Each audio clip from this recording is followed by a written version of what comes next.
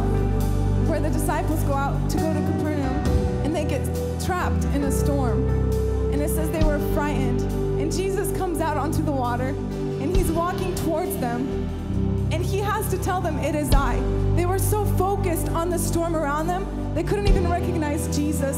The men that were around Jesus the most couldn't recognize him because they were too focused on their storms.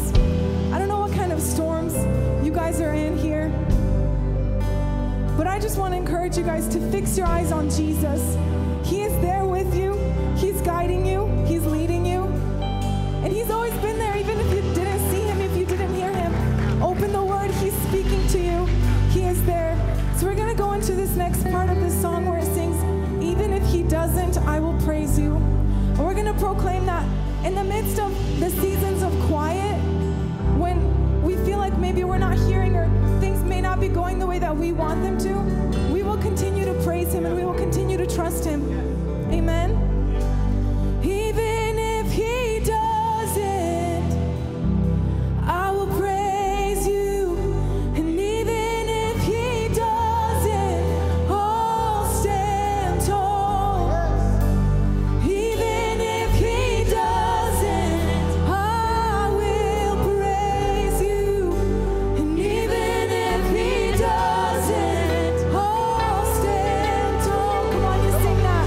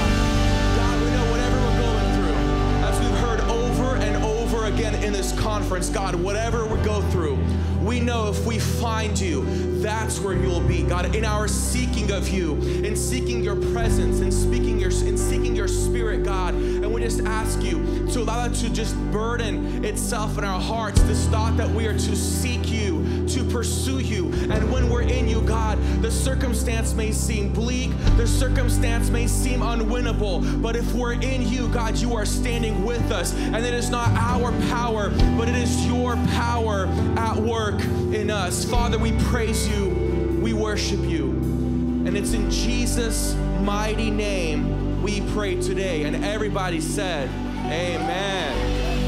Awesome. All right, guys, well, we're really trying to get to that Q&A as soon as possible, so here's what I'm gonna do. I'm gonna ask you, before you go back to your seat, find three people you don't know, give them a high five, ask them their name, find your seat. And we're just gonna say this, we're gonna invite the speakers and their spouses up on the stage in just a few minutes. But here's what we're gonna do, production, if we can have that number on the screen again and keep it up there for this time, that would be great.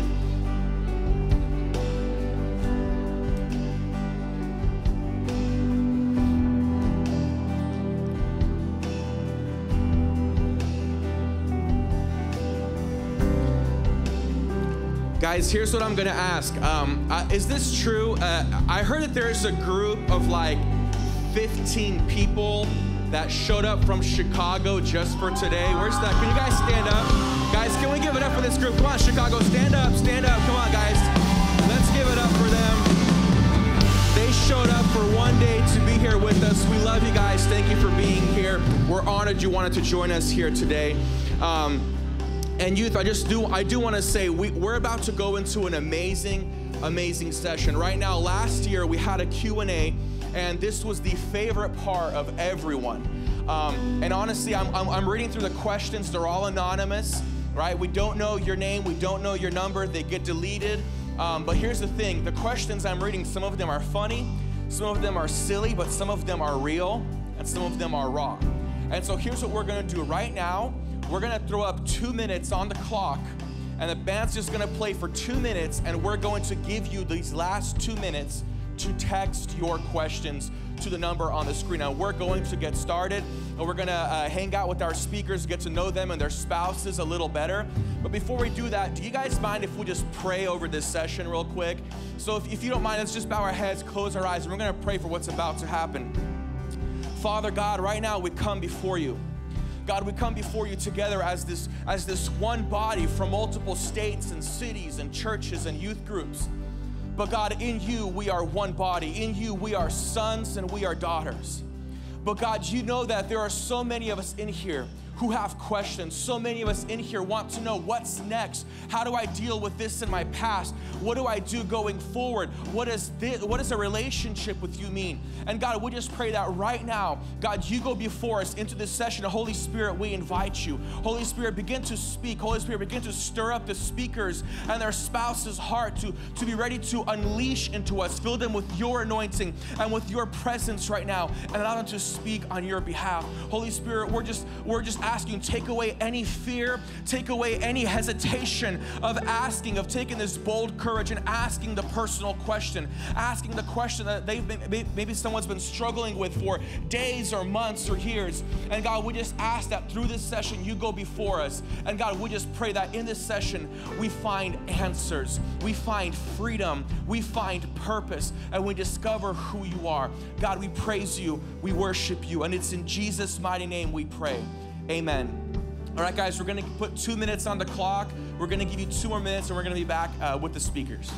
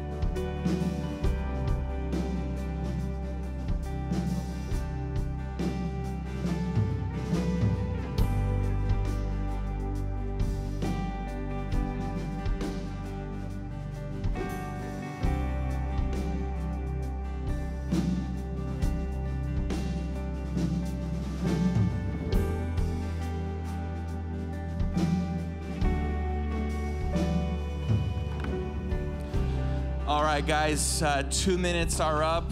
It is now time to get into what is probably my favorite session of conference. But guys, so first of all, I'm gonna introduce, guys, can we give it up? You've already met them, you know them, but first we're gonna invite Pastor Vlad and Pastor Lana, his wife. Can you guys join us, guys? Can we stand up? Can we just honor them that they came all the way here? They're gonna impart their wisdom, their answers to us. Come on.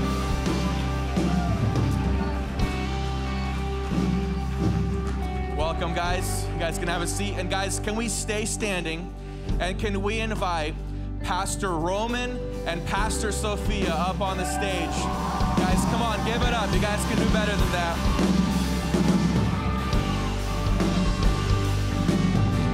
we just want to say we're so honored, honestly, as a Connect Church, we're so honored that both of you and your spouses made the trip all the way here to speak what God's put into your hearts, into us, and into the lives of our youth.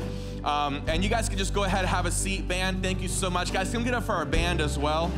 You guys are awesome.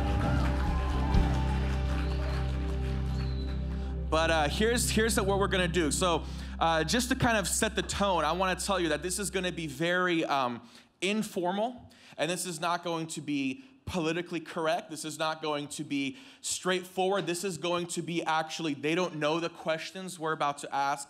They're still coming in right now. But here's what we're going to do. We're going to try to get to know them. You guys want to get to know the speakers a little better? So here's what we're going to do. We're going to ask Pastor Vlad, Pastor Lana, we're going to ask you first 3 simple questions, right? Your favorite food, how long you've been married, and an interesting fact about each one of you. Okay, so my favorite food is sushi, and for sushi.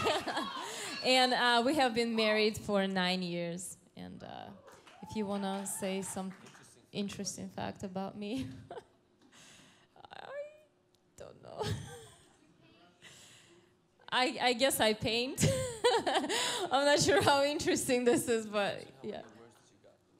So when I was 15, 16, I won a high school competition in France, and I got first place, and in South Africa, second place. So yeah, by art. No, yeah. I had this dream that I would be a stay-home dad, and that my wife would be, like who's that, Da Vinci, or who's the big famous painter? Yeah, but then I found out you only become famous in painting when you die. So I was like, it's not gonna happen, yeah. But my favorite food, I really don't have McDonald's, is it? Or Chick-fil-A, yeah, Chick-fil-A, yeah. And so Lord's Chicken, Lord's Chicken. By the way, we're gonna pause real quick, pause. How many of you got to try the Popeyes chicken sandwich? So guys, we're gonna have a cheer off. I'm just curious, cheer off. If you prefer Popeyes sandwich over Chick-fil-A, let me hear it. If you prefer God's chicken, Chick-fil-A. Yes. Look at that. Come on. All right, we can still be friends. We can still be friends. All right, yeah, I absolutely I don't have a big thing for food. And so, yeah, we've been married for 9 years. And interesting fact about me, I remember, yeah, what's the, I don't know. Oh, I know how to milk a cow. It was part of my training as a child in Ukrainian household in Ukraine, is that we had to take care of the siblings and the animals. And I'm not gonna comment anything about the differences between the. And how long have you guys been married? So for 9 years. Next year, August 21st, this August 21st was 9 years we've been married, yeah. And Lana is actually from Church of Truth, and I met her on Facebook. You can use a mouse to find a spouse. 21st century relationships. All right, Pastor Roman. Pastor Sophia. Oh, yeah. Gentlemen. So, favorite food, right?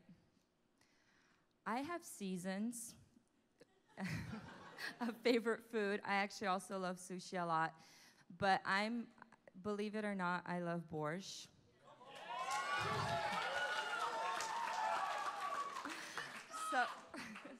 So that's kind of been my favorite. I've had seasons of Mexican food being my favorite as well. But right now, I'm in the borscht season. We've been married for 12 and a half years. And I think having a brother like Lex already makes my life interesting. We had a lot of interesting moments in our life together. I have 6 brothers, and 2 sisters. So it was a very interesting life and all. But a fun fact about me is I love to write. I love you, sis. You see what I mean?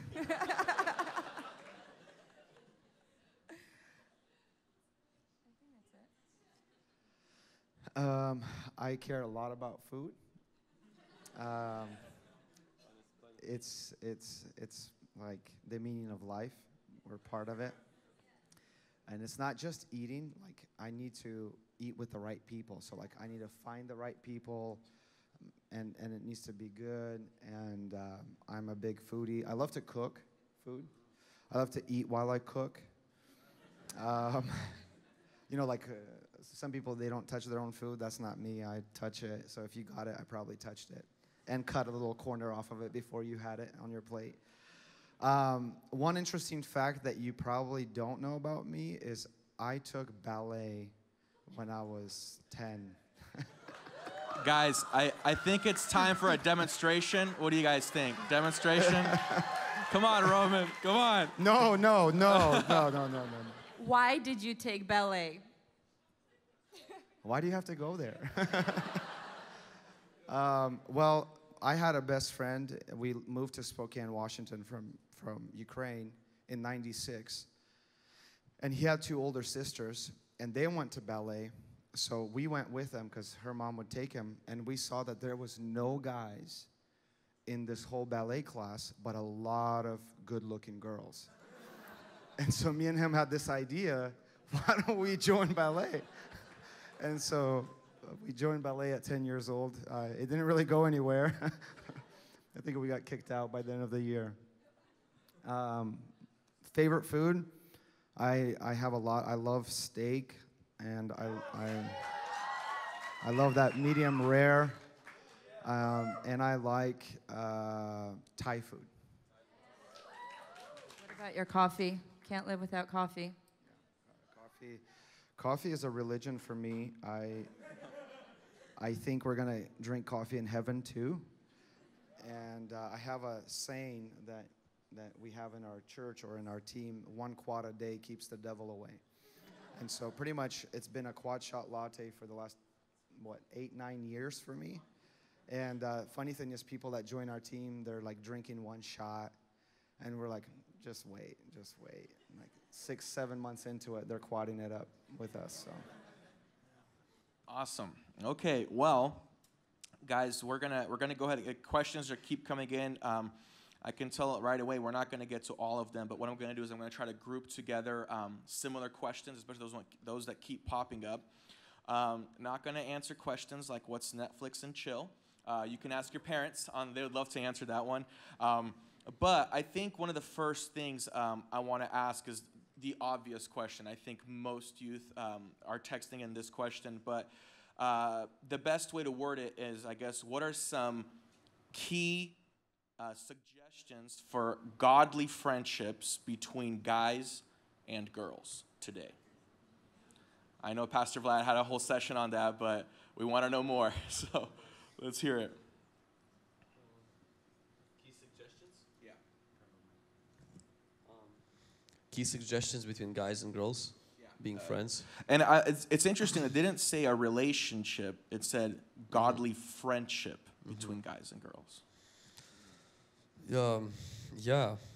Well, I think that you can't be best friends, guys and girls, without somebody falling for somebody. Yeah. Samson has proven that fact. He was discipling a lot of these ladies, and they didn't work out really well. And so we in the youth ministry, when I became a youth pastor at the age of 16. At the age of, I think, 17 or 18, I met Pastor Elijah Waters, who now leads the campus for Judah Smith in LA. And I remember this, bless you. I remember this conversation like yesterday. We're in Applebee's by Winco. We got these leather coat, leather jackets, like with the collar lifted, like Russian mafia. Me and Ilya sitting there. I still remember what he ordered and everything. And the first question Elijah Waters asked me is this. He said, "You're single?" I'm like, "Yeah." And he's like, who's discipling the girls? I was like, well, I am. And he's like, you like one of them? And my face turns red. And before even my face turns red, I said, no. And my face is turning red. And he's like, why are you turning red? I was like, well, it's cold here. And, and that was my first meeting with Elijah Waters. And he said, you want to avoid drama? He said, avoid discipling girls. He said, until you get married with your wife. And then he started to teach me about the importance of, he said, first of all, as a guy, you can't disciple them because they have emotional problems, and we usually fix things. They don't need fixing, they need to be understood, and we don't have time for that as guys.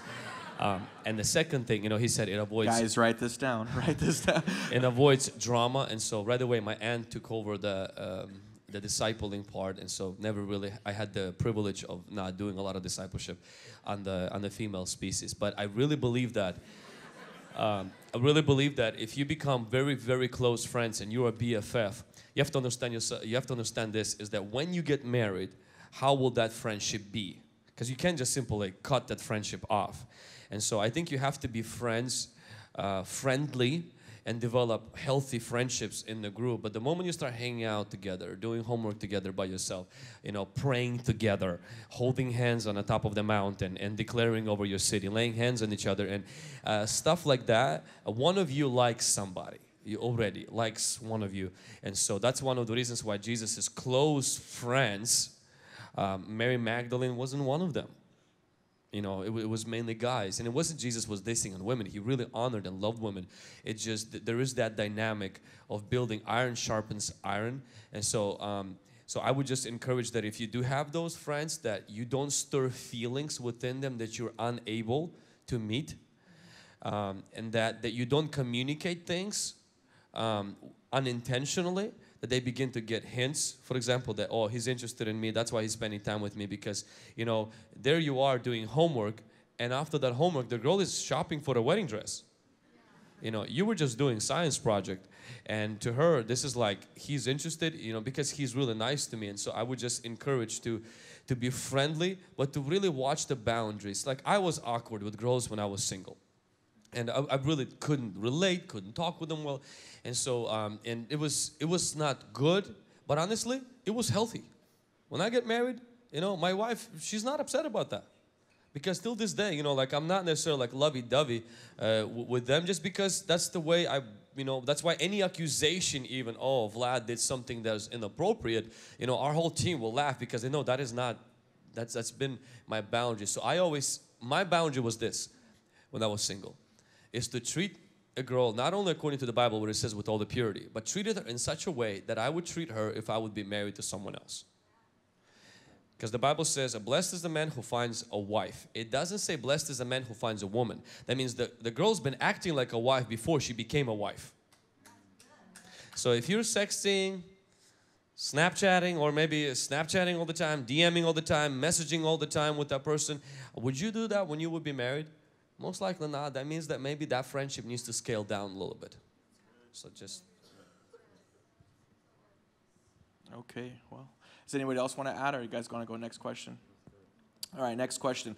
A little more up there on the scale, but this question keeps repeating also in different variations, but I'll read the one that I think is worded. I believe I have the Holy Spirit, but I doubt sometimes because I heard you're supposed to feel amazing when you get filled, and that didn't happen to me, so I don't know. I never feel a presence anytime I pray in the Spirit, and I just want confirmation.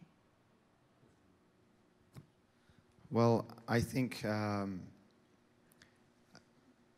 there's always that thing that we feel, especially like with the Holy Spirit, we often look for that, but it's by faith, and I don't always feel it either. I don't always feel like I'm having the best day, but I'm becoming aware of His presence despite what I feel. And I think what helps me is like adoration, where you wake up in the morning, you feel like it's a Monday. And I know Pastor Peter, Mondays is his best day, but I'm growing to that level. But you begin to fix your gaze on Him. And simply by faith becoming aware that He is here, that He is present in my life, and I begin to thank Him for it. You know, it's Philippians, I think, chapter 4, where it says, whatever is worthy of praise, whatever is good, whatever is honorable, whatever is of good report, meditate on these things. And I think when we begin to do that, because that's actually sort of like our discipline, right? It's not like I'm doing that because I feel amazing. Like, it doesn't mean that there is stuff that's not a good report. In fact, we're surrounded by so much negative reports, but it's simply saying, hey, in the midst of all this, you choose to meditate on what is worthy of praise. And so I think it's that mental state of mind where you actually choose to think about the things that are of good report.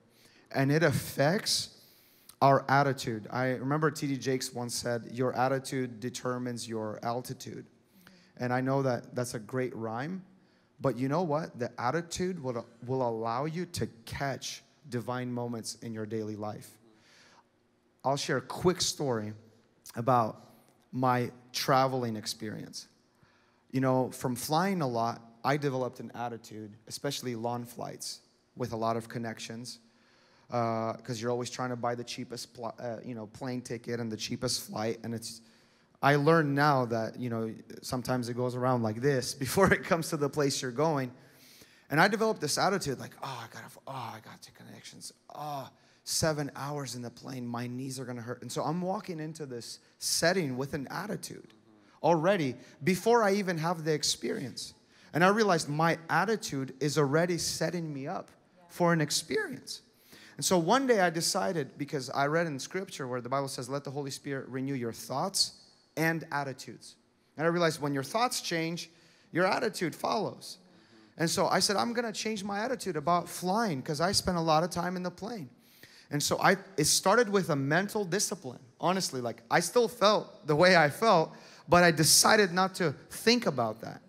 And I began to thank God for the opportunities I'm going to have. I began to set my mind like, hey, I'm going to get to read. I'm going to get to meditate on the Word of God. I'm going to get an opportunity to speak with somebody, to witness to somebody. And you know what started happening?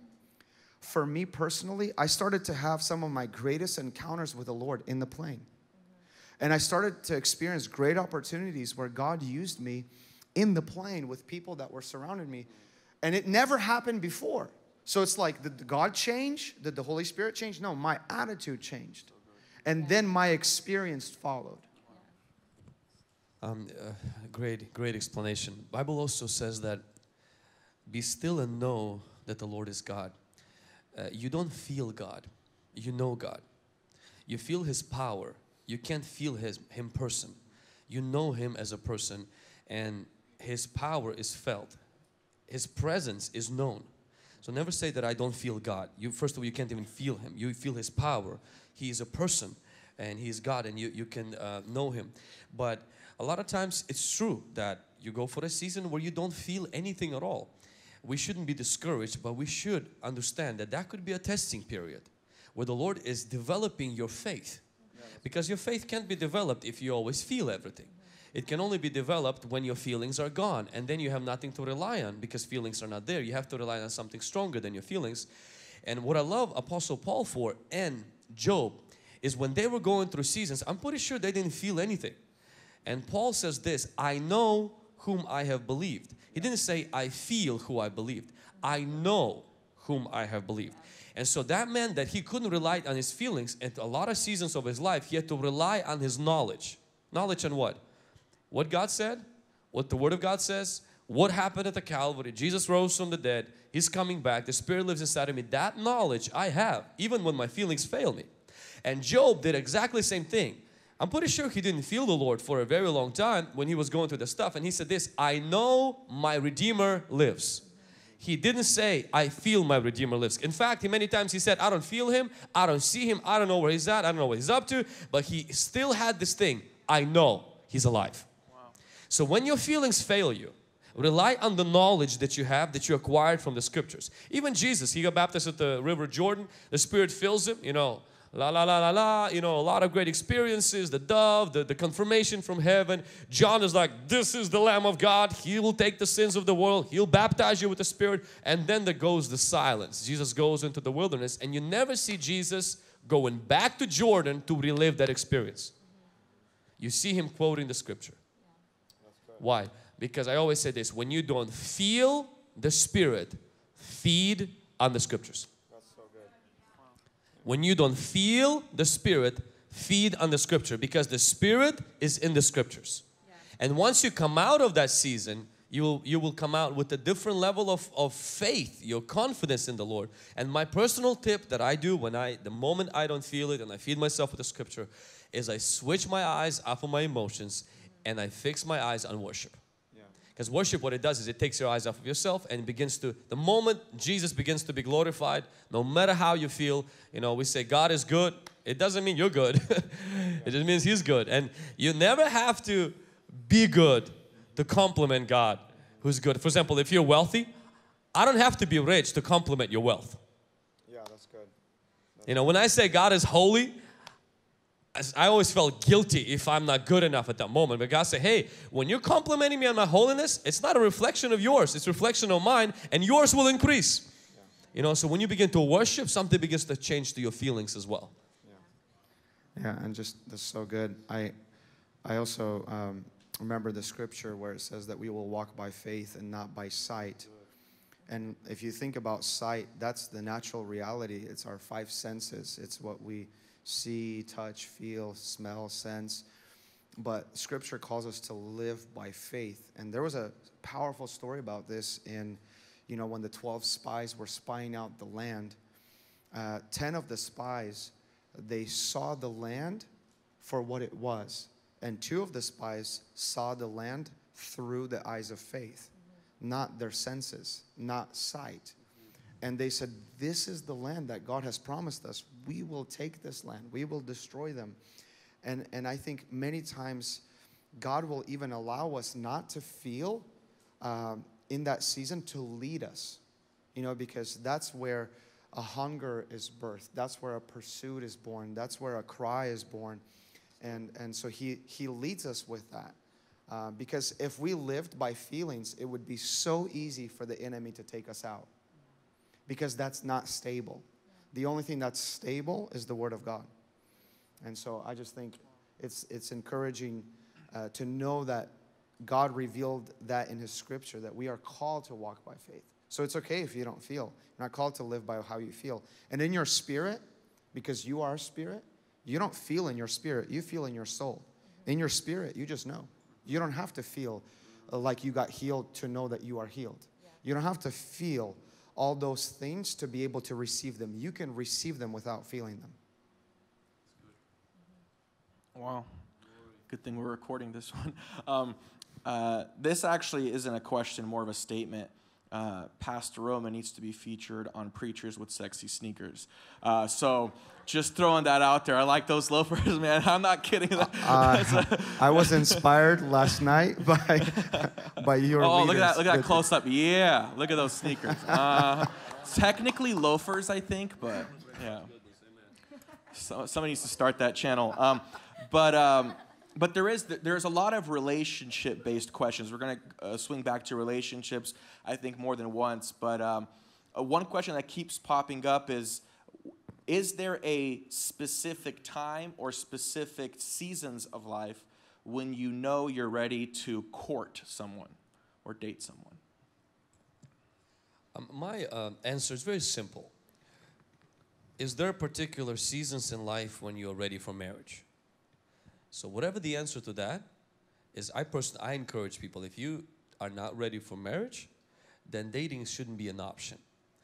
Dating without purpose, I'm not saying you have to get married, don't get me wrong, because there's this, traditional, some traditions have where it's like, if you're dating, that has to be married in 2 months. I'm not proposing that. That's not realistic, not practical in many cases.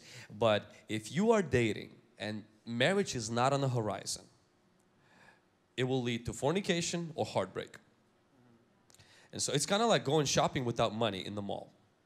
Either you will take something that's not yours or you will leave unsatisfied. And so I just encourage people, you know, when is your time? Like if a 16-year-old comes in, it's like, when am I ready to date?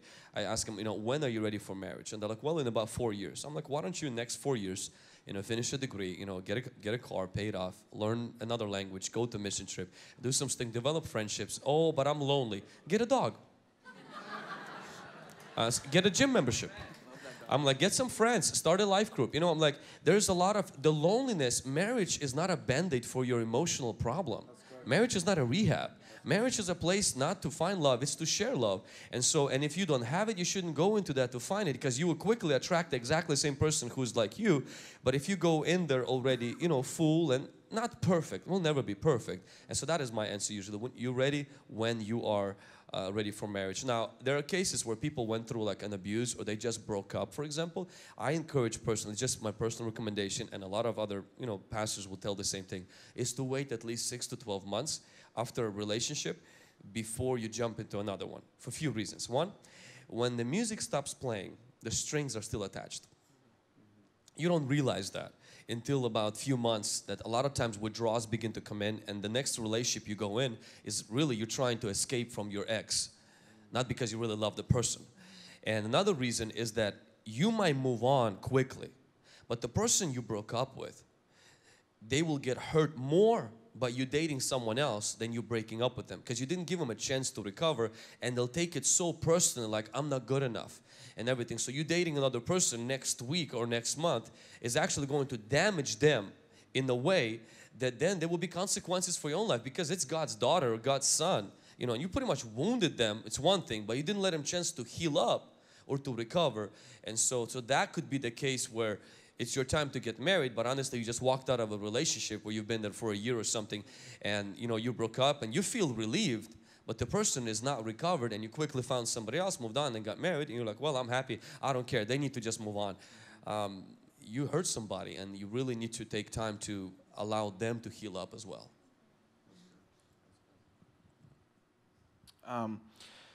There is another variation of a few questions, but essentially I'll read the shortest one of this version is, what is the best way to introduce a non-Christian who won't come to church to a relationship with God?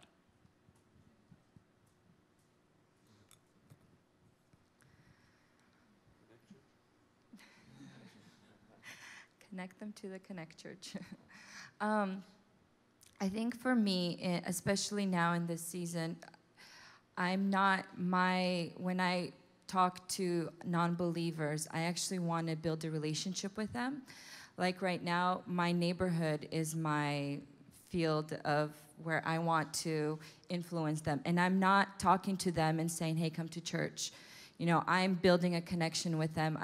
We're talking about our kids, but at the same time, I'm showing them Christ, not just telling them, okay, you're a sinner, you're drinking, you're doing this, you're doing that. No, I'm letting them into my life the way that they are.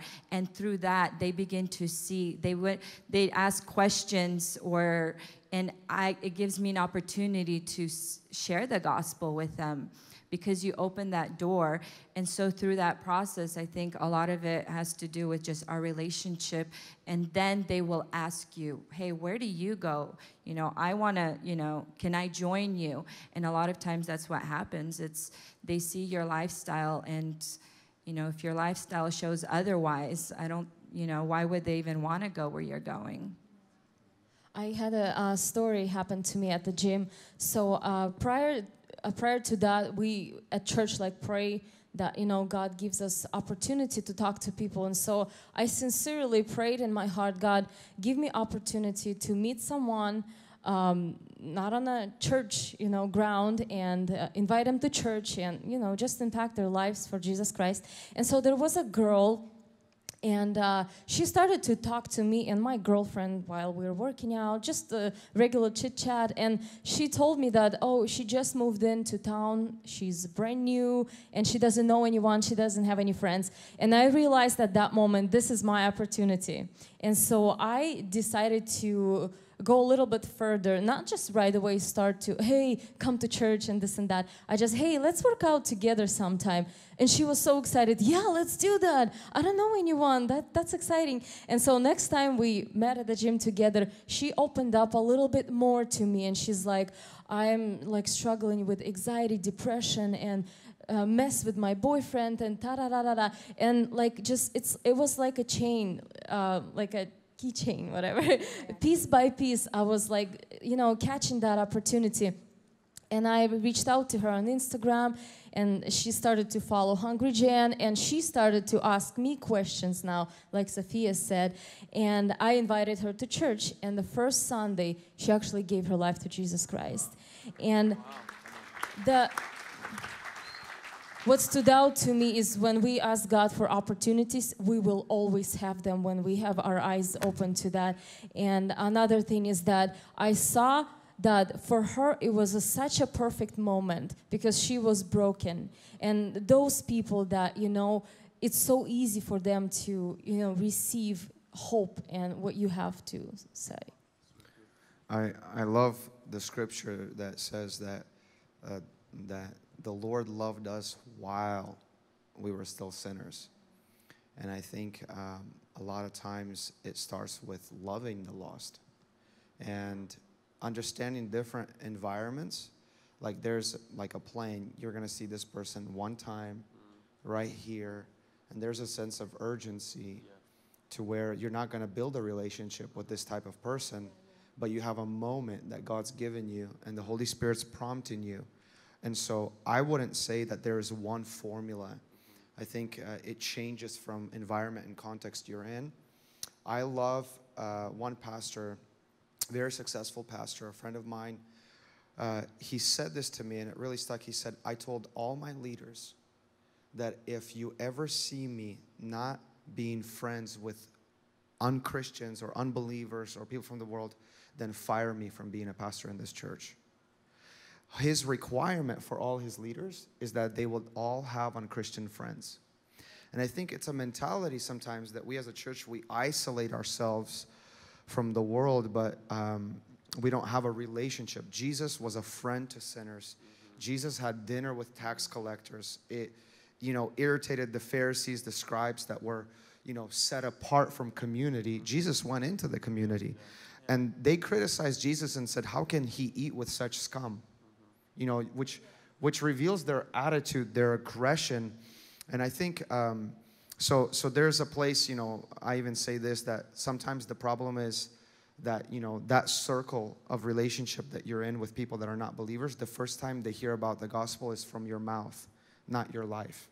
And that can be a problem. Oh, really? You're a Christian? I had no idea. You know, so it's like your life is not the message. And that's what hinders us, I think, from preaching the gospel, is when our life doesn't match the gospel. But I think it's a challenge to me. But also, one more experience. I had a friend of mine who's now a friend. He's part of the Awakening Europe movement. You know, he's a young guy. He came into town. People wanted to introduce us, so we went out for lunch. This is my first time hanging out with him. Young guy. While we were ordering food, okay, to Thai food, where I like to go, he witnessed to 3 different people, prayed for healing for a lady that was serving us food. She got healed. This is okay, 20, 30 minutes prior to us sitting down and actually getting our food. 3 people that he touched. And I said, bro, I feel like I'm not even a Christian. I don't remember the last time I've done that. And it convicted me so much that I realized that there's areas where I stopped being open to the Holy Spirit. I'm sure that he would lead me to love people and serve people, you know, in settings that I'm in, but I'm not open to him. I'm not yielding to him.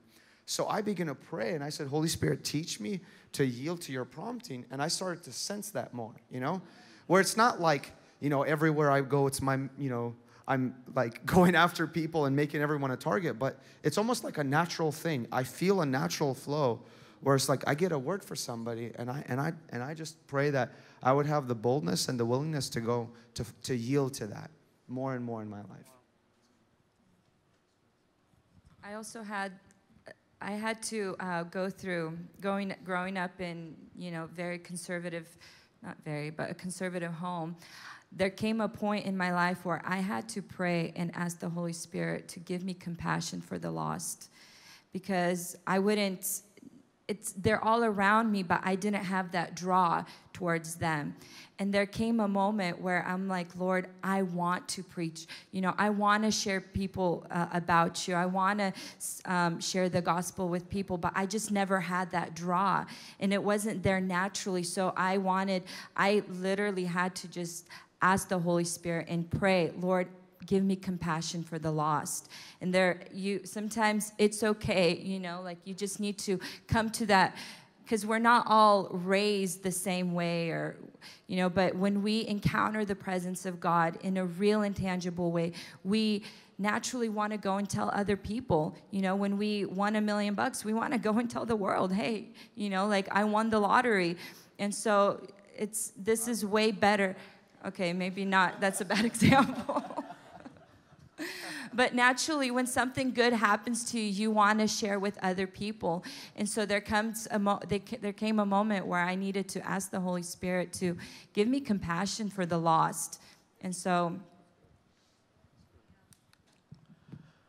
I think we're going to move into what is probably the most asked question. I think this question came in about 16 times. But how do I get rid of my addiction, and who do I tell, and how do I go about telling them?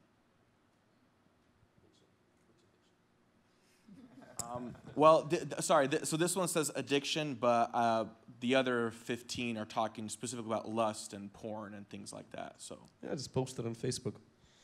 I'm just kidding. No. And then deactivate the account and hide in Mama's basement. It's unfortunate because of the access that we have now on our phones and unlimited abilities. It's a very, very dominant addiction in many young men's circles, and so I highly encourage people that one is that you can't do it alone. You do have to find someone that you can trust, preferably not your friends, somebody that you're scared telling this to. Because most likely if you tell your friend, they can be like, oh, don't worry, buddy, I got the same thing. And so that you don't need, not that kind of a person. You need somebody that your heart beats 3 times faster. You want to cancel the meeting, sometimes, it's maybe try with your dad. It'll be delivered right away. And or if you're married, tell your wife. And you completely, next 5 minutes, you will never struggle with that for a long time. And so, but you have to, for me, it was my uncle, my pastor, and I remember when I confessed to him at the age of 13, I think, or 14, I died million deaths by the time I got to his house, and I always came at the wrong time. I came like at 11 p.m., he's already in his pajamas, and he's like, what is it? And I'm like shaking. He's like, you're okay. He's like, you have fever or something? And I'm like literally sweating. And I was like, I have a pastor.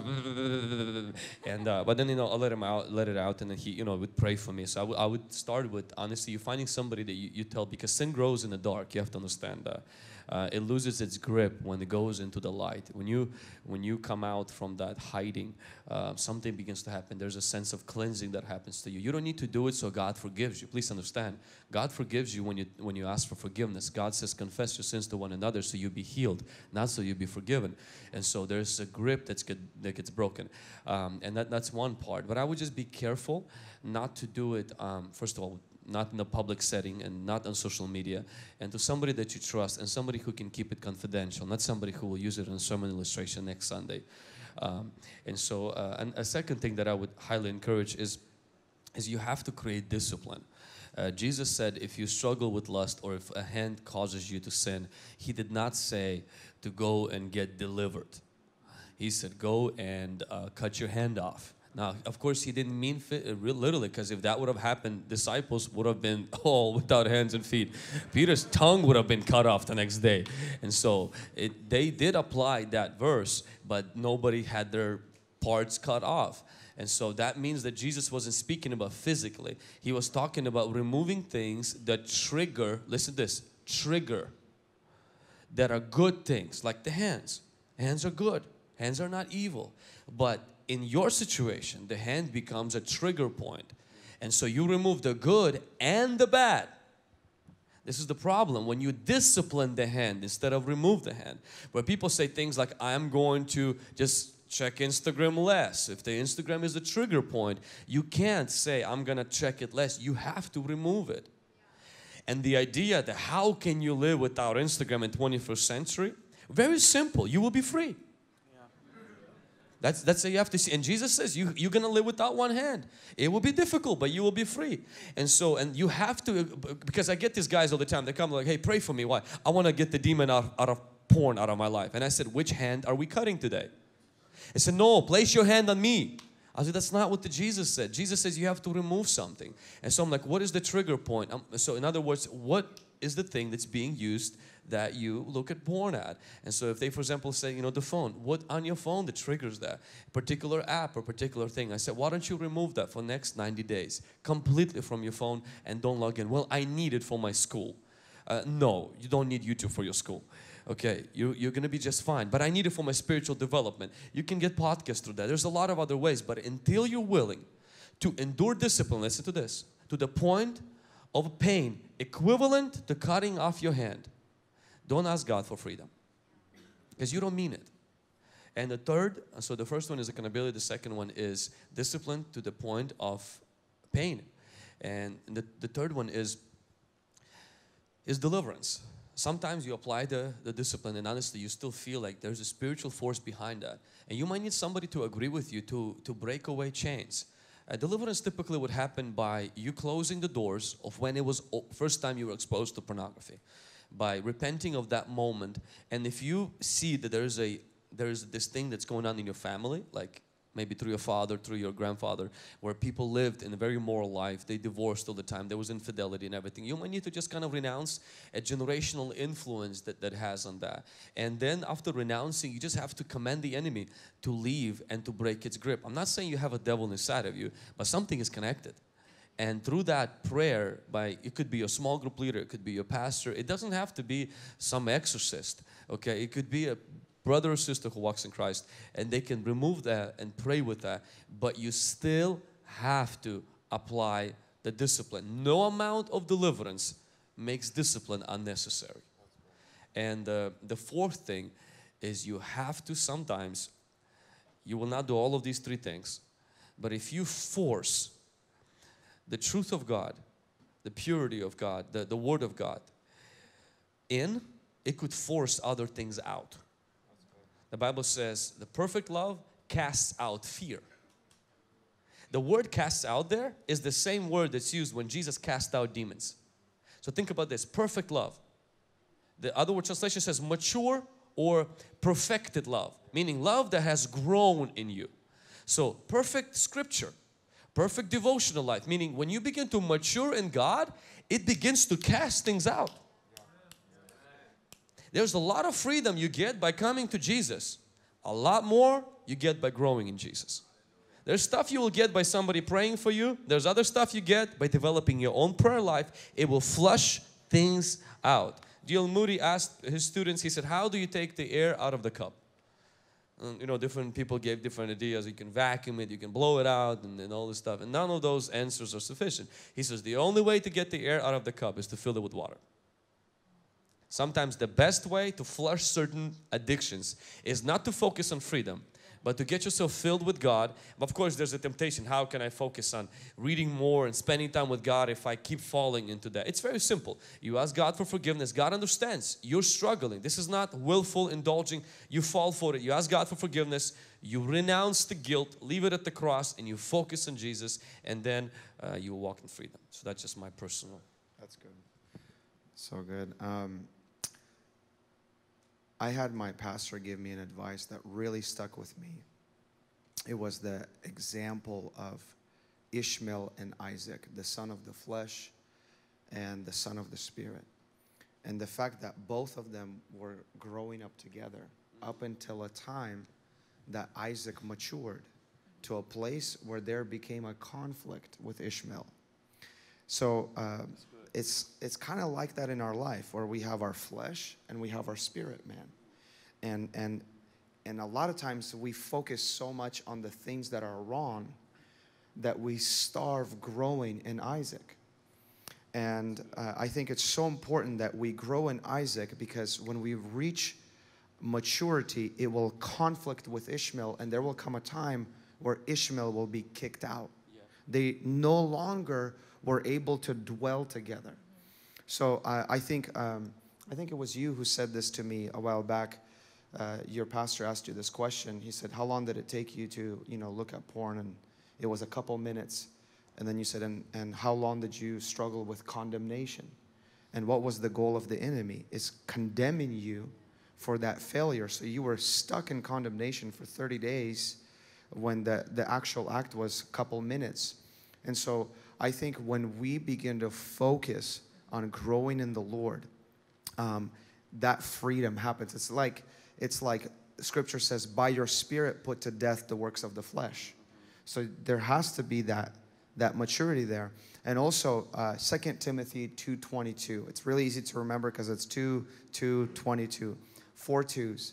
But it says, flee from anything that stimulates youthful lust. So this goes to many different addictions, because lust is not just sexual. But we have to understand that sin does not start with sin. And that's where we could be deceived, that we think that it starts with sin. How do I overcome sin? No, it starts with a thought. It starts with a desire. But it says, flee anything that stimulates youthful lust. Instead, pursue righteous living. Yeah. And so the key there was not fleeing, because if you're fleeing without direction, it's escape. Yeah. Escape is temporary, right? So it's fleeing with direction. And that's where we overcome and we find freedom. It's pursuing Him. So replacing the fleeing with pursuing Him. It's a place of direction. And removing the things that stimulate it, kind of like what you said, because Scripture says that don't say when you are being tempted that you're being tempted by God. You're being tempted by your own desires. And it uses this word, when these desires grow, they give birth to sin. And when sin stays, it leads or gives birth to death. So all that is a process that starts somewhere called the place of thoughts. And so if we would take our fight one step back, instead of fighting our desires, we begin to wage war in our mind and take every thought captive into the obedience of Christ, we would see more victory in the place of our addictions. So actually, I know I'm just a mediator, but I gotta take a second and say this. So most of you guys don't know this, but actually when I was in youth, I grew up under Roman and Pastor Vlad, because in Sacramento, my youth group would always have them every year, conferences and camps. They would come and speak. And Pastor Roman, I don't think you even remember this, but I was 16 years old at a driven camp as a student. And I'll never forget, so, and I'm open about this as well, from the ages of 13 through about 18, I struggled with addiction to pornography. And I was a pastor's kid, and I came from a really religious church, so it was really taboo. You didn't speak about it, you didn't ask for help about it, you just shut your mouth and try to deal with it. So when I was 16, going on 17, I was about a month or so from turning 17, Pastor Roman came and he spoke, and there was this illustration. I don't know if you remember it or not, but it was so simple. Something clicked where you said, these addictions and these things are dealing with their darkness, and the only way to get rid of darkness is to bring them to the light. And for me, like, it just clicked that I've been struggling with this addiction for, literally at that point was 4, going on 5 years. And it's because I've been doing it on my own. And you said the enemy wants to entrap you in darkness, because darkness is where he rules. Yeah. Like, he's got you in the darkness. Yeah. But when you bring it to the light is where the Holy Spirit reigns. And that's where we have victory. And so give it up for Pastor Roman. That was, I'll never forget that. I really won't. I remember like that week I came up to my youth pastor, Pastor Serge, and I just opened up because I was actually a youth leader. You know, and that's why I was even more ashamed to speak up, because I'm supposed to be leading youth, and I was struggling with this. And Pastor Serge became my accountability partner. And over time, you know, I would fall, and Pastor Serge would say, well, you know what? There's grace. Ask God for forgiveness. Spend more time in the Word, more time in prayer. And I know that as youth, you hear that all the time. Spend more time in the Word, spend more time in prayer. And you're like, come on, what else? There is nothing else. Like, that's it. Like, that's your answer. Spend time in prayer. Spend time. And honestly, here's what I'll say. After that conversation with Pastor Serge, it still took me about a year. I would fall, but he'd pick me back up. I would fall, and eventually got to the point where I realized, you know what? It's been 3 months. It's been 6 months. And I'm not even thinking about it anymore. And I found freedom over time, but it's that struggle and bringing it to the light, not lying to your accountability partner. So, yeah, thank you. Thank you for that, Pastor Roman. There is another question that keeps coming up in different variations, so I'm just going to reword it in this sense. Pastor Roman, you spoke, in this one it says, Pastor Roman spoke about getting a revelation that starts. It's not the goal, it's a start, but I've been praying for so long for a revelation. I'm a Christian and I'm saved, but I don't know what God wants me to do. How do I get a revelation? Well, the right answer, or the simple answer, is through the Word of God. But I think for me, it wasn't trying to get a revelation. It was having the right goal. You know, because we get used to the presence of God. We get used to the Bible. We get used to church. Things can become mundane. But where the goal for me became to encounter the person of the Word. So in other words, to go through the Word into the Word, which is Jesus. And I think the reason why I say revelation is a beginning is because to me it's like revelation is access, you know, into this reality where there's an abundance of everything that you can use. So revelation is not the destination, it's a beginning. It's almost like, let's just say you're starving from like hunger and there's no food and you're like, God, I'm so hungry, please feed me. And the Holy Spirit's like, hey, let me take you upstairs, because upstairs there's every kind of food you can think of, unlimited, and you can feast. And so that access only enables your ability to use what is yours. And so, go ahead. If the last portion of this question on revelation on what to do with your life, well, I think that sometimes there's a misconception that exists about what God wants us to do with our life. I like to put it like this, is that your calling is discovered, but your career is decided. God actually wants you to decide your career. He made it very clear in Colossians and other epistles. Paul says, whatever you do, do as unto the Lord. So if you would ask Paul, what does God want me to do? He would say, whatever you do. As long as it's not illegal. So like money laundering, that's probably not going to be good. Selling drugs, not going to be good. And it's like a lot of other stuff. Just it's not illegal. And as long as it could be done unto the Lord, and do it with all of your heart. So that's your career. Now your calling, you don't decide your calling. You only discover it. Second difference is that your calling never changes. Your career always changes. Economy changed, there goes your nursing job. You know, you found another one. And so it's completely fine. We just go from one to another. Calling is for God, for people. But your career is for finances. It's for fulfillment of your gifts and your personality. And so your calling is supernatural. Your career is natural. For your calling, you need God's presence and anointing. For your career, you need education. You need connections. And so, and some people have a chance to have both of them at the same time.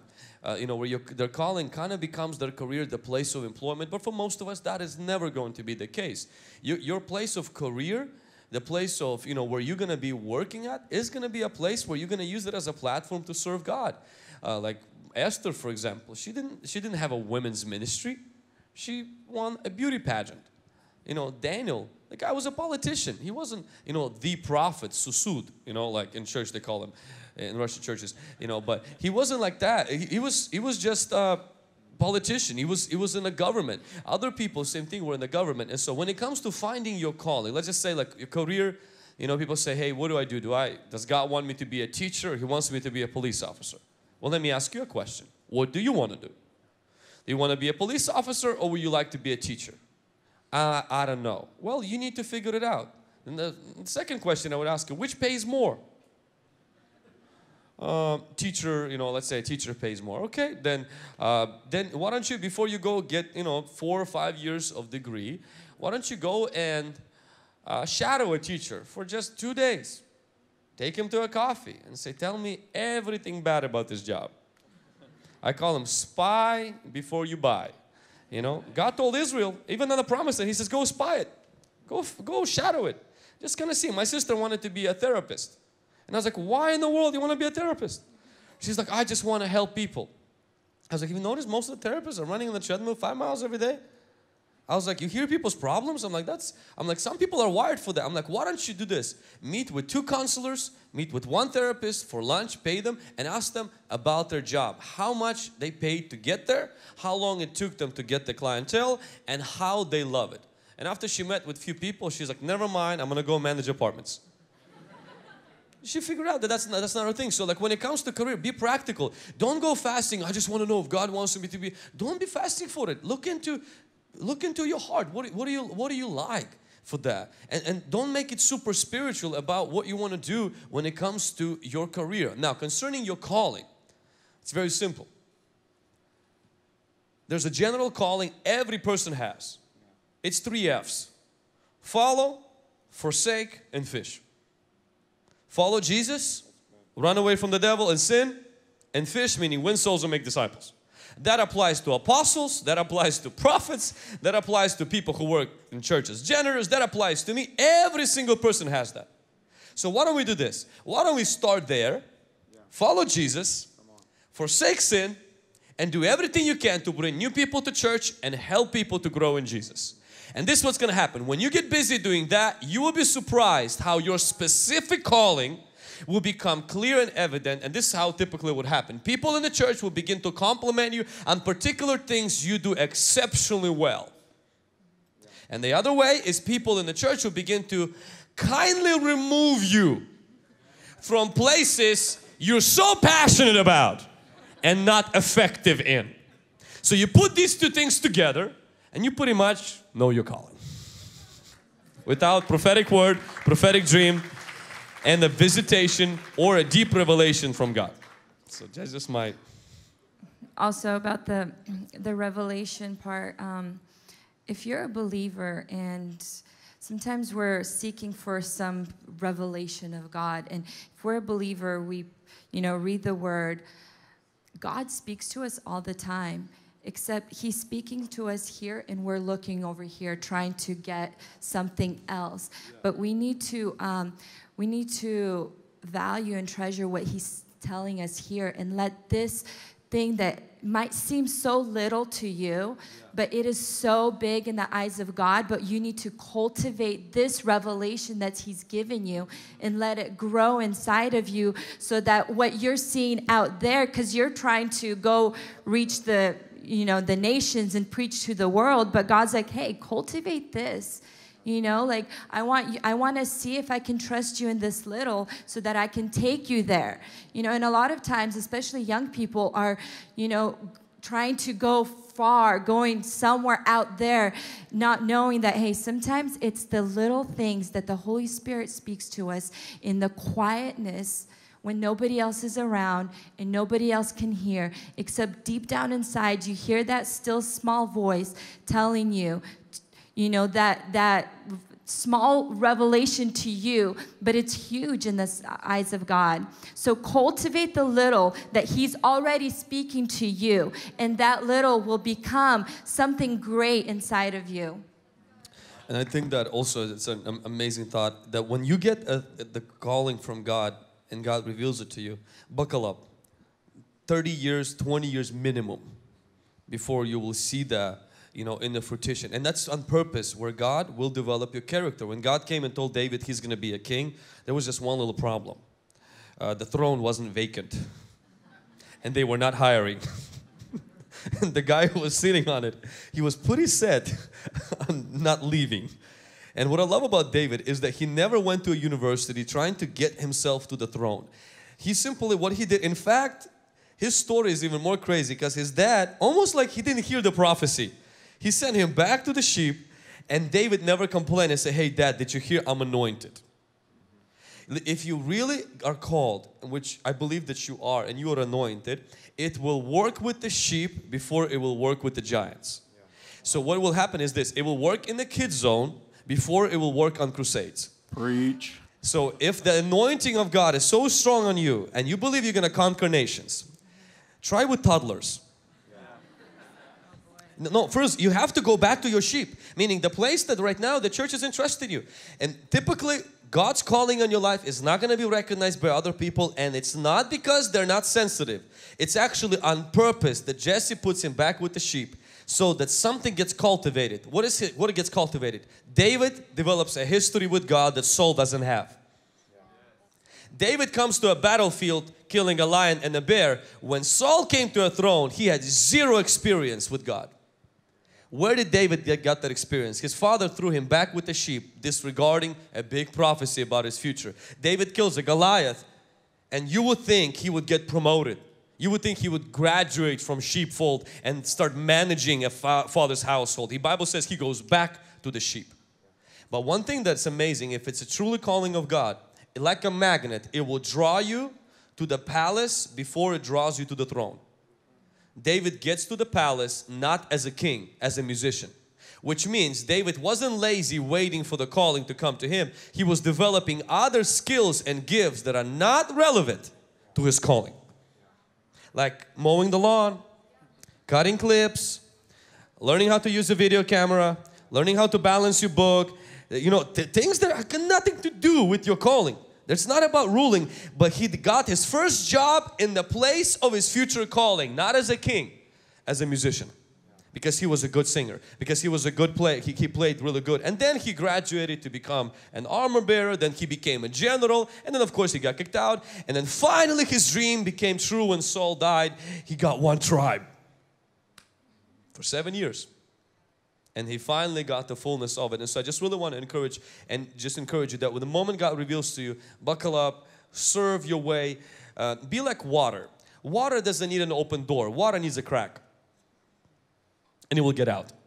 Some people are so stiff and so deep in their thing that if you don't give them a microphone, if you don't give them a platform, there's no room for me in this church. You're too stiff.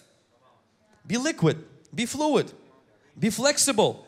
Be moldable. Be a person that is there to serve. An example, and I'm going to finish this. In the New Testament, there was a guy named, is it Stephen or Stephen?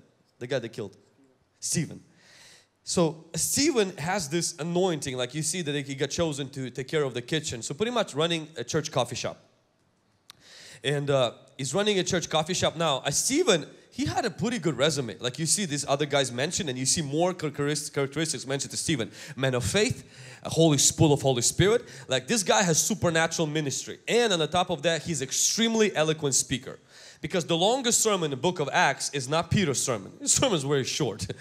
You know, other guys' sermons were very short. Stephen's sermon is the longest sermon, and it's very eloquent. This guy knows his dates. He knows the history. He knows how to articulate things.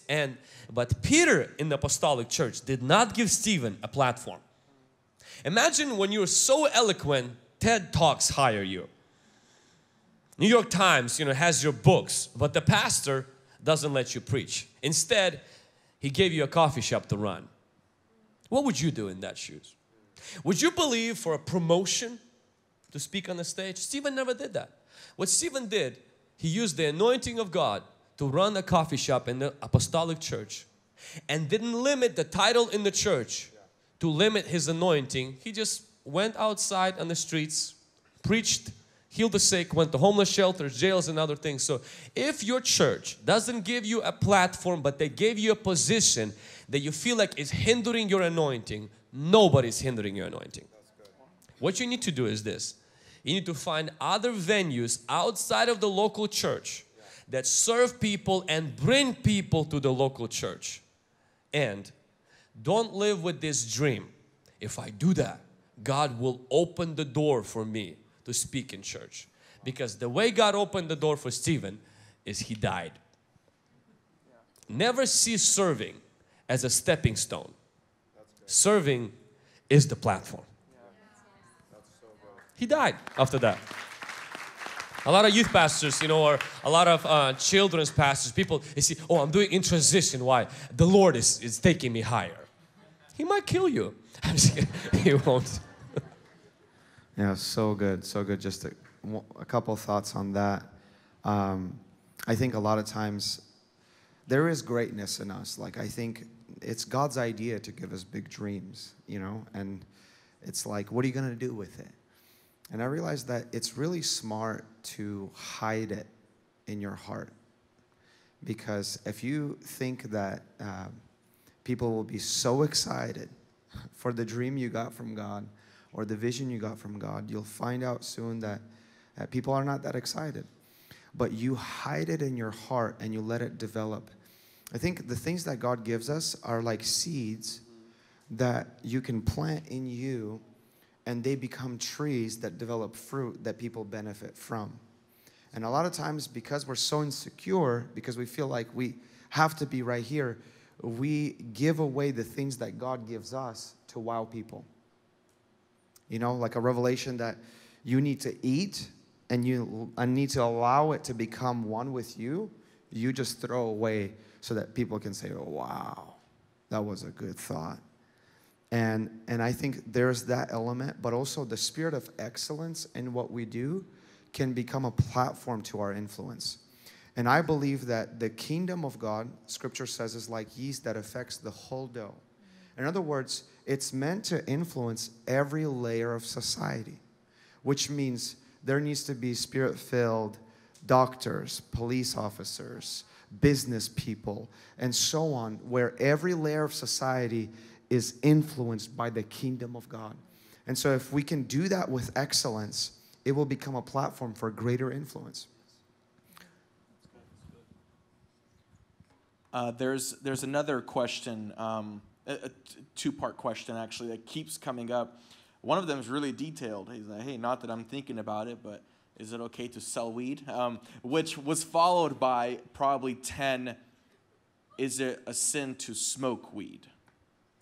So, take it away.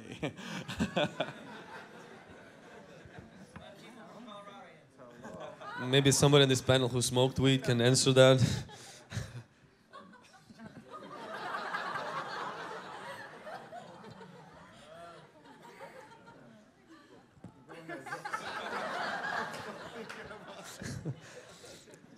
Well, the Bible says to have dominion over the grass.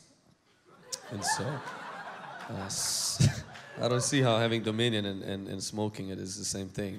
But we, as church, we highly discourage getting high. so we highly we discourage that. Anything that messes with our mind or adds extra chemicals that are not natural and stuff, and so we call it a sin, missing the mark. But I think the deeper question is, why do you need weed to feel better? What are you trying to escape from? Because you can throw away the weed, but what was the thing that brought you there in the first place? And stuff, and so, and I think you have to, because some people, we can quickly sit here and point fingers and say, oh, people who smoke weed, but there are people who honestly bench on TV shows, and it's not because they love watching movies, it's because they're escaping. Life is so much anxiety, so much things that they honestly for hours would sit. And they don't even care what they're watching. It's just to escape. Others, you know, would play video games for the same reason. And so I would look for what is the thing that brings to that level. But the Bible says that we shouldn't be involved in things that enslave us. And that's one of the problem with, I did smoke in my life. I remember when my dad got so shocked when I mentioned it in the church first time. I did smoke at the age of 12.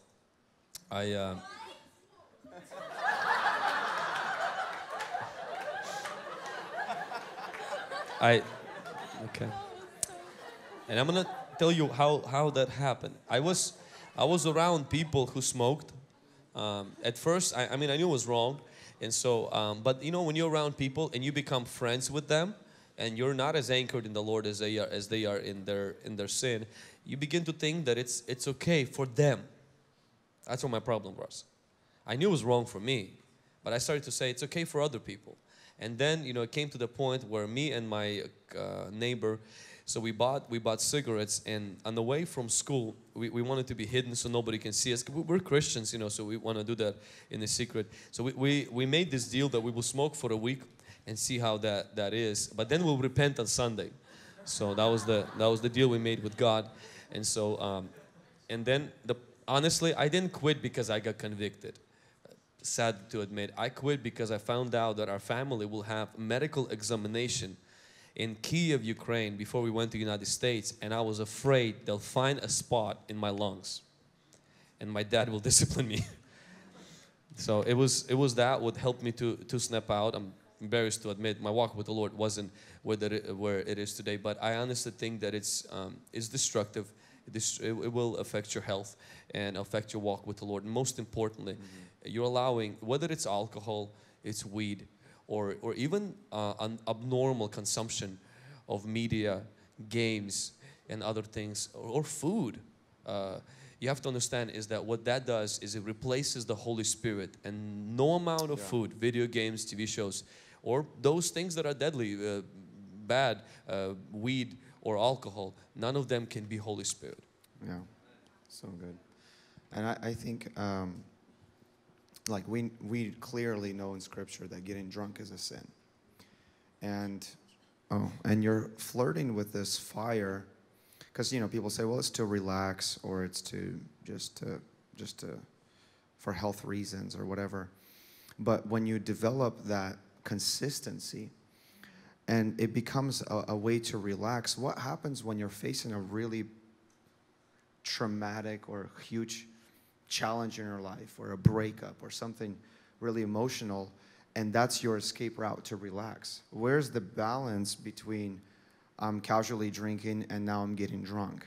And the idea of like, I'm gonna control it. Well, everybody thinks they will. Not every person that's, you know, sleeping in a puddle at night and divorced with his wife planned it. They didn't plan it. Yeah. I think only crazy people would dream about something like that. It was a result.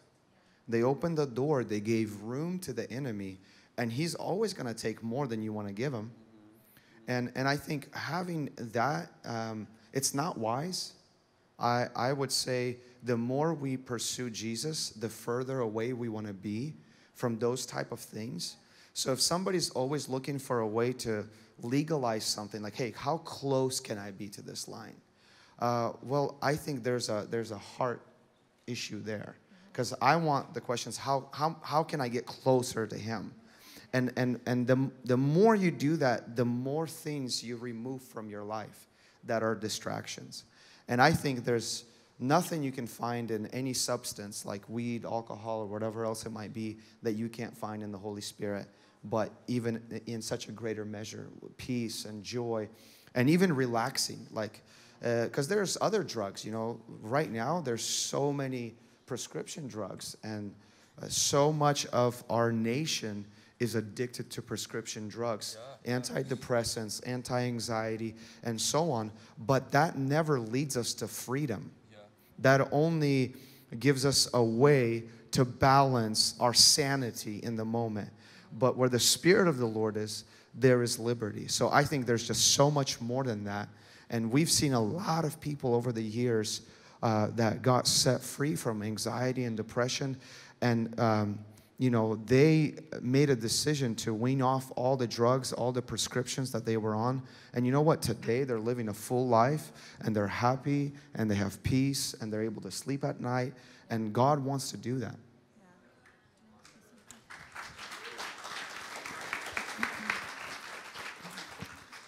I just wanted to quickly add, when I was 14 years old, I became friends with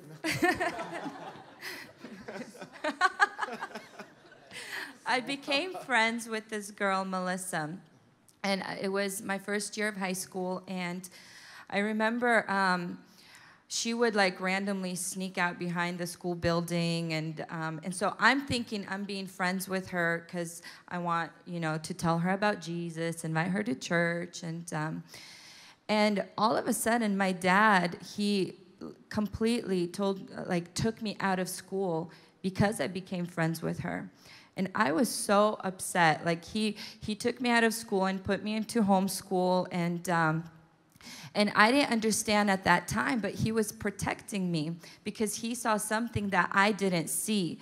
You know, I saw this girl who, you know, needed Jesus, and I became closer and closer friends with her. And, you know, all of a sudden we're in the back of the school, and, you know, you never think to end up being there. And so after I came out of school, I realized years later she contacted me, and she was on heavy drugs after that, and she was in such a low place in her life. And looking back, I could have been there with her because I wasn't strongly rooted like, you know, like a strong-rooted Christian. And so sometimes we're so naive to these things, but people that are in our life, you know, like our parents, like our youth leaders, they're there. And I think it's so important to trust in them because they see things ahead of us. They see things where it could lead us to. So when your parents tell you, hey, I don't think it's a good idea for you to be friends with that person, or, you know, maybe this is not the right season.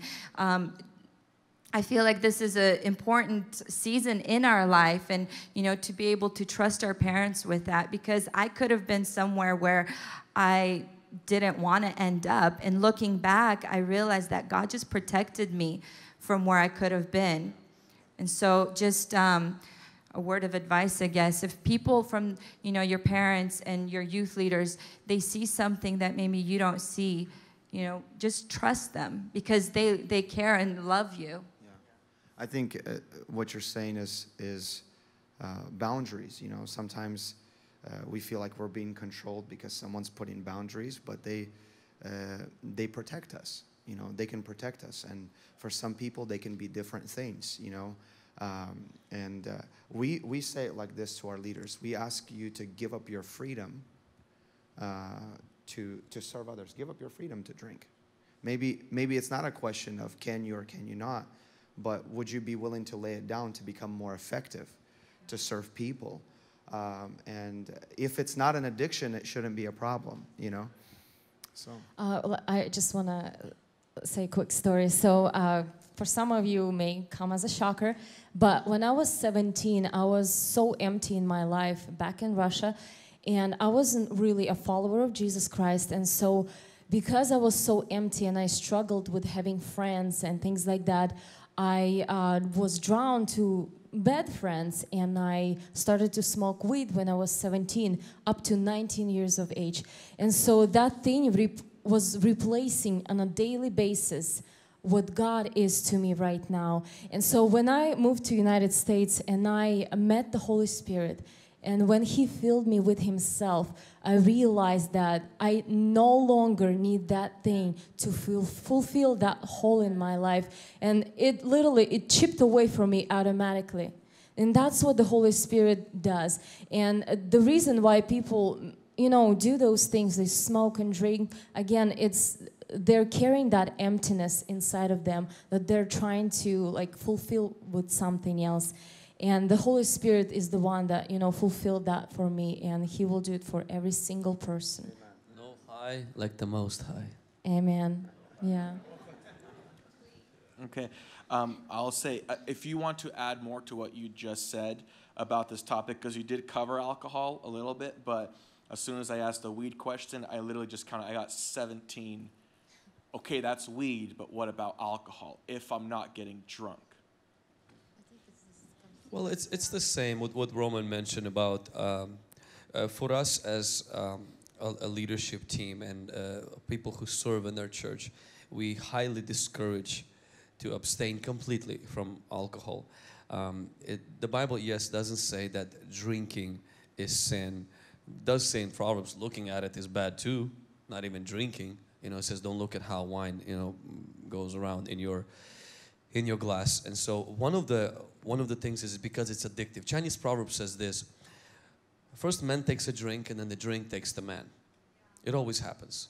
For those of us who came from a Russian culture where drinking literally destroys people's lives, we see people killing people, we see people cheat on people, we see people become angry, destroy their children, drink away all their savings. Like for us, I think it has to be a lesson that's not even to come even close to something like that.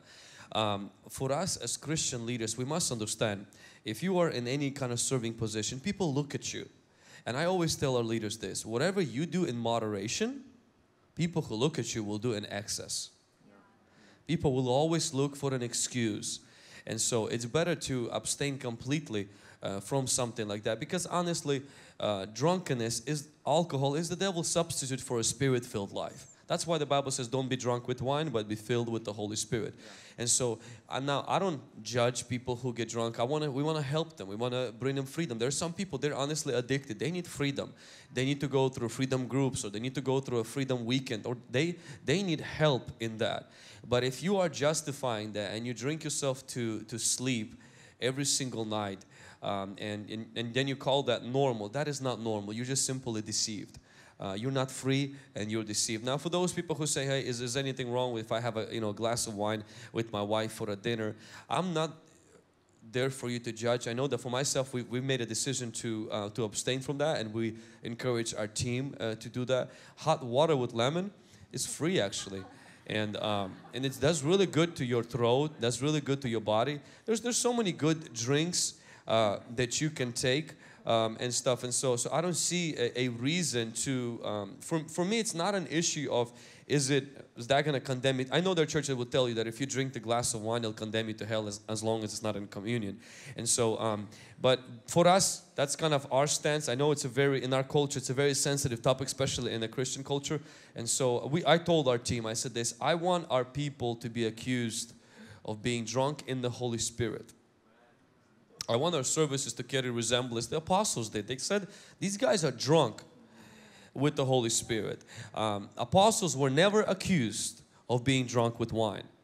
You know, that has to tell us something. And one pastor, I'm not going to mention his name, he was on the staff in the church, and he said they had this, very loose policy about drinking. And they said, you can drink, but just don't get drunk. The problem is nobody knows the line, because for different people, that line is different. And so he said this, he says, when that line was presented like that, you can drink, but just don't get drunk. We believe in drinking, but just as long as you don't get drunk. He said, in a matter of few years, he says, the crazy part is the drinking went up, prayer went down. He said, it got to that point where he says the staff meetings were drunk parties. People were getting drunk, not just drinking, they were getting wasted. The pastoral team, the core team, he said their staff, his students would go and serve in the particular restaurants. He says only alcohol. They would order and they would walk out wasted. And the crazy part, he says, in that period of time, this is his testimony to me. He says the prayer meetings that the church had prayer, he says, went to absolutely zero. The activity of the Holy Spirit is gone. It's not there. He says the services are very dry, and this is not to say it happens in every situation, but I know that if we don't put the Holy Spirit in the center, we will have to have some other stuff put in the center. And so it's going to have to come in the form of alcohol and other things. And so I think as Spirit-filled believers, we have to focus on being filled with the Holy Spirit, and then all other stuff will begin to chip away. Our goal is not to be sober for the sake of just being sober. We want to be a good example for our families. We want to not waste money on that stuff. We want to stay away from the addiction and have a good example to the local church. And also we want to walk being drunk, well, full of the Holy Spirit. That's good. I think do you guys want to keep going? Is that okay? Wow, you guys sure you want to keep going? Okay. Well, here's the thing. I think we're going to have time for one more question before we dismiss our guests and dismiss you guys for our break for Saturday. But by the way, I'm literally right now getting notifications. Please answer my question. Please answer my question. Guys, we can't get, like right now, there is literally, even right now, 47 questions that I didn't even read yet. I'm sorry, we're not going to get to all the questions. But one question that did keep popping up, and I'm going to try to just jumble a bunch of it into one so you guys can give a more broad answer. But there's a lot of questions about I'm depressed, I'm anxious, I don't know how to deal with my emotions. What can I do? And I'm gonna tag onto that a little bit. There's also a couple of questions of what do I do if I'm confused about my identity sexually? What's your advice on that?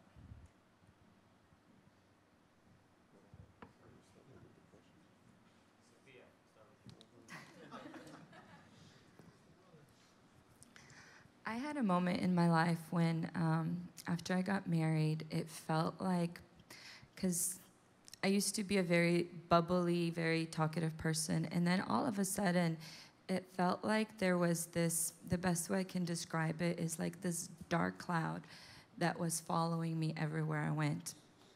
And I mean, externally, everything seemed fine. Everything seemed like, you know, everything was good. I had a smile on. I kept, you know, was in the church. I loved the Lord, but I just felt this emptiness. And at one point, I even felt like it's because I married Roman. It's because he's not, you know, fulfilling, you know, like what I need or my expectations, or, you know. And so I kept finding an excuse, you know, maybe if we go on another date, it will go away. Maybe if we go on 3 vacations a year instead of 1, it will be fine. And so I kept trying to find something to fulfill that void. And I think it also is connected with a lot of it it's like a puzzle piece, and only God can fill that puzzle piece inside of you. It's a void, and only God can. He's the perfect match for that void.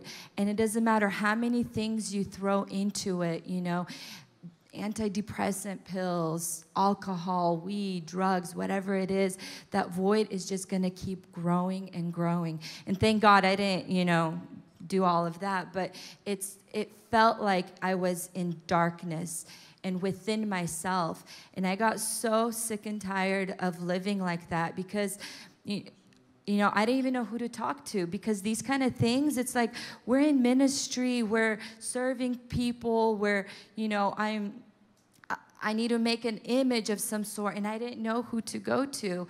And so there came a point where I closed myself in the room and I said, Lord, I'm not coming out of here until I get set free from this, until this thing comes off of me, until some kind of light comes inside of me. And literally, I just got down on the floor and I just wept and cried out. And I knew, you know, and the Lord said, only I can fill that void.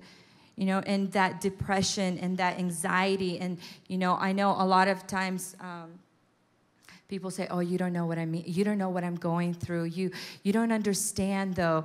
But in all reality, God does. A person doesn't have to understand, but He does. He understands you, and He knows, and He is the only answer. I know this is a very broad answer, but when you actually go into your prayer closet, when you actually go, because a lot of times it's just words, right? But when you put words into practice, that's where you begin to see the fruit and the results of it. And so I began to just pour the word of God inside of me. You know, my prayer time began to be so different, because I began to actually experience His presence within myself. And then the expectations that I had off of my husband, it wasn't, you know, those expectations fell because it wasn't him. You know, like it wasn't, you know, my neighbor or somebody else, because a lot of times in those moments we become victims and we try to blame everybody else for our situation or for the place that we're in, you know, and we try to find an identity within ourselves, trying to know what is my identity. And that's why a lot of times people go into, you know, the side of trying to figure out, who am I? What is my gender? You know, like what is my, and so they go into all these areas not looking within themselves that Christ is the answer.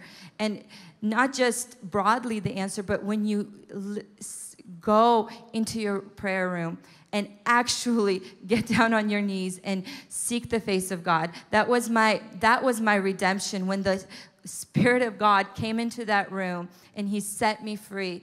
And when I walked out of there, I literally felt that cloud of darkness, just like it wasn't on me anymore. Joy filled me. And so that was my testimony. I think the two questions, they're very broad. The sexual orientation one. Now, if you're not a follower of Jesus, this pretty much doesn't apply. You can kind of live however you want to, because you pretty much, you make the rules as you go. For us who are followers of Jesus, we don't have that luxury. We follow the manual of how the Lord designed relationships to be. So we don't have the luxury to decide our gender. We discover a gender. And the way we do that is we go to the bathroom and we discover the gender. And so we don't decide that, we discover that. Now, but the problem is, you know, it's funny, but if you're truly struggling as a believer, what we do then is that we do what people do who are believers in other areas of their life, like with anger or with lust, is we have to renew our mind and we have to subject our soul to the truth of God's Word. Our spirit is perfect. It's our soul where all these problems happen. And so we have to train our soul. We have to bring it as a student to the Word of God. We don't come and twist the scriptures to fit our current situation, because if that would be the case, let's say you're struggling with killing people and you say, well, I can't change. That's just who I am. I enjoy doing it. I don't care what it does to other people, and the scripture has to change. No, we submit, I like to call it, we submit our biology to our theology. Amen? Now, will it be a process? Yeah, it might require therapy. It might require some because as a follower of Jesus, Jesus is our Lord and His teaching becomes our guide. So when you don't follow Jesus, like somebody who's not a follower of Jesus comes to me and says, is it okay for me to be gay? And if they're not a follower of Jesus, I'm like, yeah, of course, knock yourself out. And now I understand that is not the way the Lord designed it, but you have to understand this person didn't subscribe to the teachings of Jesus the way I did. And so I am not here, like I don't judge a fish for swimming. I don't judge a bird for flying. And I don't judge an unbeliever or a sinner for sinning. Doesn't come as a shock to me. And if they stop sinning, it doesn't do anything for their relationship with God. They don't get saved because they're straight. They get saved because they place their trust in Jesus. And so my goal is not to make a gay person straight. My goal is to make people who don't know Jesus first meet Jesus. And once we meet Jesus, the Holy Spirit comes to live in us. Now we have the power.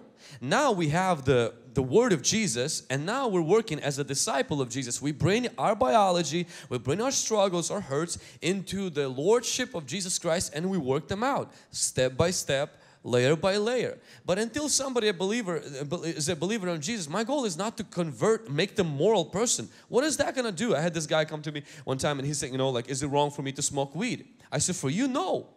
He said, what do you mean? I said, bro, let's face it. And I knew his family, so I had the audacity to say like that. I said, you know, you're going to hell. It's obvious. Your mama knows that, I know that, God knows that, you know that, your enemies know that. I mean, you're going to hell. I was like, what difference would it make if you went to hell withholding yourself, or you went to hell smoking weed? I was like, if I would have been in your shoes, I would smoke anything I could get my hands on. At least when I'm in hell, I would know what I'm there for. He looked at me with these big eyes. He's like, you kidding me, huh? I was like, no, I'm not. That night he got saved. Now, and so if you are struggling with that, like we had a person who got saved, who got delivered from lesbianism. But honestly, like the struggle, the attractions, they didn't leave right away. There was work, but see, the difference was this. I'm a new person now. My identity is in Christ, and it's something I battle. Where before her conversion, her homosexuality was her identity. After her conversion, homosexuality became the temptation and the struggle and the attraction. The identity was Jesus.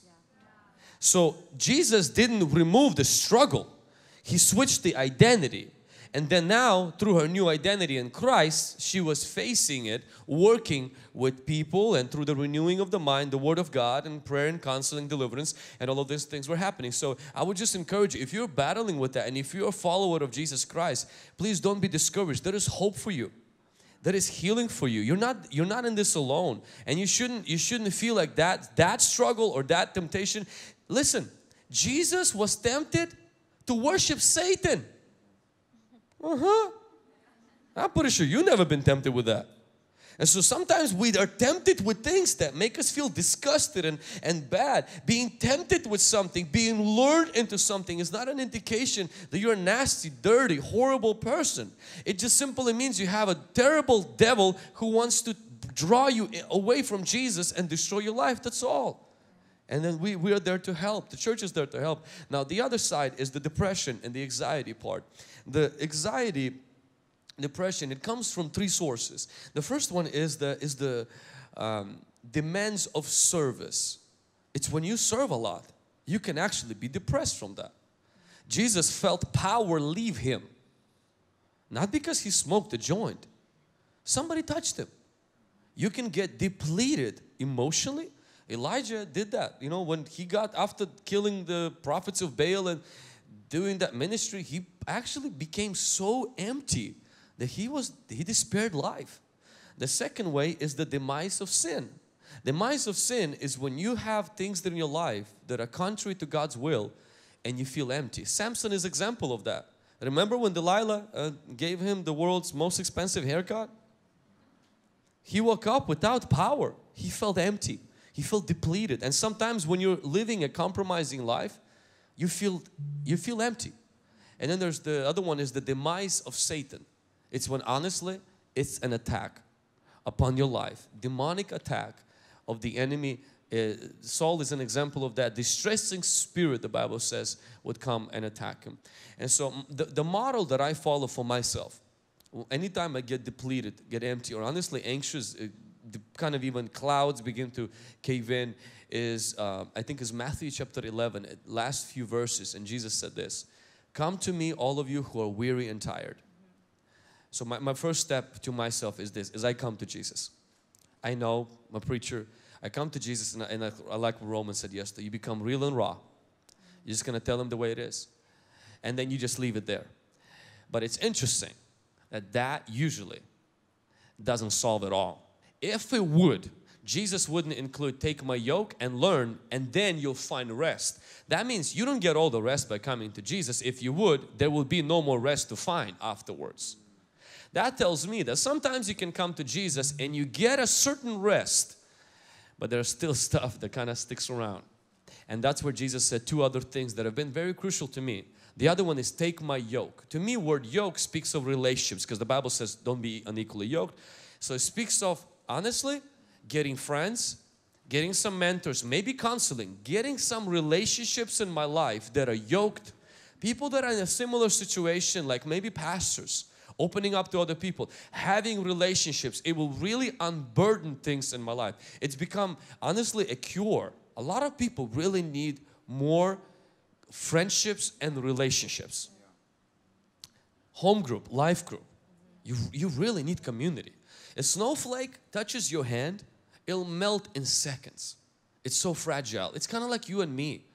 Put them together, they close down schools, shut down highways, and flip semi-trucks.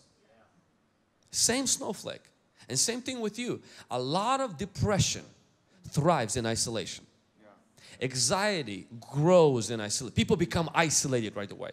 You need community. You need to force yourself to find like-minded people and go do things together. And there's a third one, and it's very, very powerful. Jesus says, come to me, you'll find rest. Pick up a yoke. And then He says, learn. I believe that if you are depressed, for example, and you find no reason, it's also not just always spiritual. Maybe there's something you don't know, either about yourself, about your job, or the way you're prioritizing your time. And for me, it's always been like this. If I am burned out or feeling really discouraged in ministry, the ministry is not the problem always. It's not always the devil. It's not always, I need to pray more. Sometimes that's not the solution. You know, I pray, yes, important. Devil is the enemy, yes, but he's always been attacking everybody. You know, why am I depleted? Maybe I don't have any friends. And then the third one is this, is I'm looking for books, podcasts, conferences, things I can learn where somebody else been through that. What did they learn? Information or education. But typically depressed people, they settle for entertainment instead of enlightenment. They settle for relief instead of, you know, things really to change. And so that's what I would look. Learn new things. Learn, maybe you're not managing your time really good. Learn.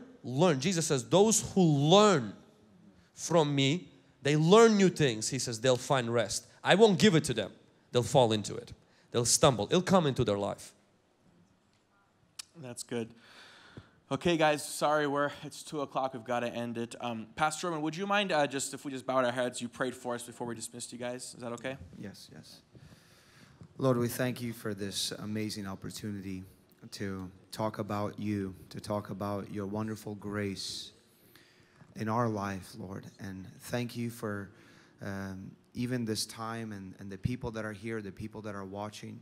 We pray, God, that this will be encouraging, that this will be equipping, and that this will be practical application that through which people can find freedom and transformation in their life. So, Lord, we pray that you will use this for your glory, God.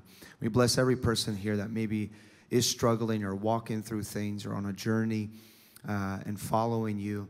Lord, we thank you that the freedom will be progressive in their life. Yes. Lord, and we speak maturity, we speak fullness into every person in this place, that every one of us, God, at the end of our life, we could say that we finished what you've called us to do. We give you glory and praise. Amen. Amen. All right, guys, can we give it up for our speakers and their spouses? Guys, just real quick, before you're dismissed, a couple of quick announcements. If you want to go hang out, go grab lunch, that's awesome. Go with friends, that's great. But just keep in mind, we will have, the church is open. We've got games, game rooms. We have pizza coming at 2:30. So you can stick around here, hang out, have free food. And don't forget, service starts at 6 p.m. tonight. So we'll see you guys at 6. Thank you.